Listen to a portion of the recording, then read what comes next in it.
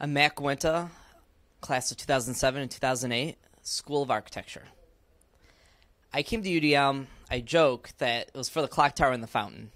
However, I was looking for a real university experience, and I found in the School of Architecture a certain passion and a certain pulse, I think, on the city. What I really enjoyed most about being here was living on campus and meeting folks from across the country. Most of my colleagues in architecture now didn't have the experiences I had. Primarily, it was the study abroad experience and also being able to do alternative spring break and international service in El Salvador and Jamaica that I really found to be the most changing and moving of my experience here at UDM.